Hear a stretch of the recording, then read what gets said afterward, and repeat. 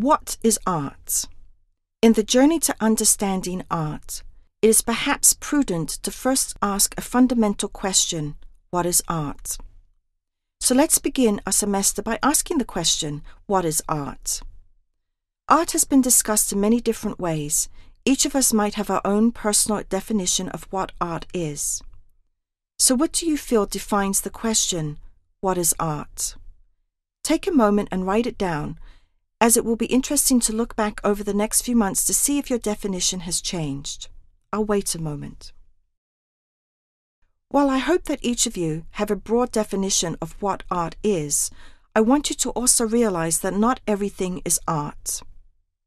For example, imagine sitting on a beach watching a beautiful sunset over the ocean. Is the scene before you art? Is the colorful sky with illuminated pinks, mauves, and magentas art? Or does there have to be something else involved?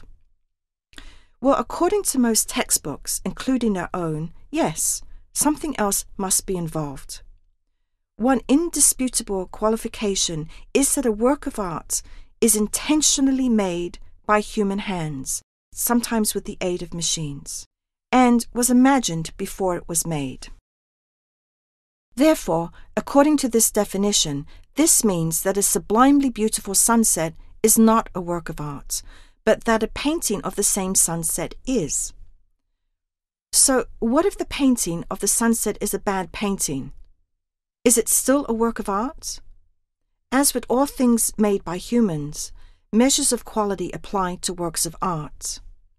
These include technical skill and craftsmanship, originality and depth of the idea behind the work of art, the degree to which the finished work satisfies its intention or its purpose, and the level of aesthetic achievement.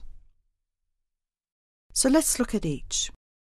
Technical skills and craftsmanship can be taught, and we can see and appreciate them in works of art. Most times we can tell if something has been made well or has required a high degree of technical skill. It is also possible to assess originality of thought and depth of ideas, and the more art you are familiar with, the more readily you can recognize genuine originality.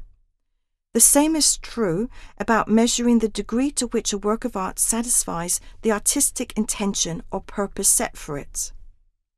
The more you know about why it was made and what purpose it was supposed to serve, the better prepared you are to judge whether that work of art achieves its goal.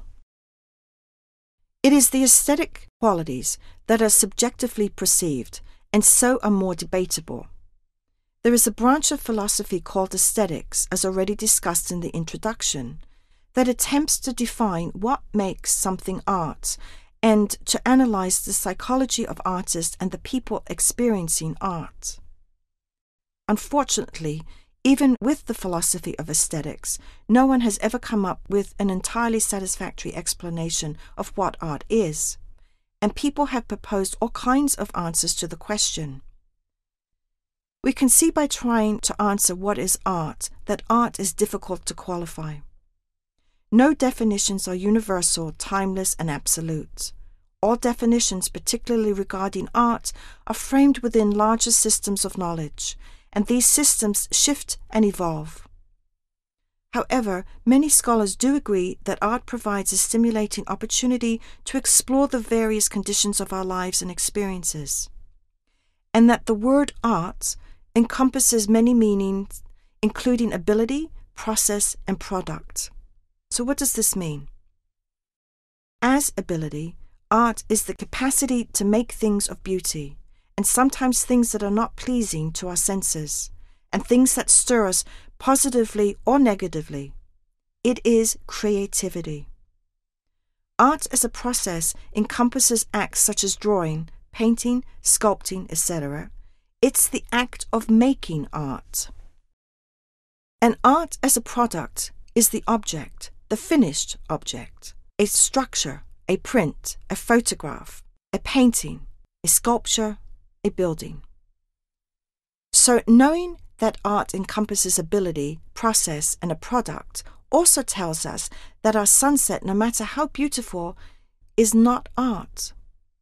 It may inspire an artist to create art, but it is, in and of itself, not art. Everyone's experience with art is unique.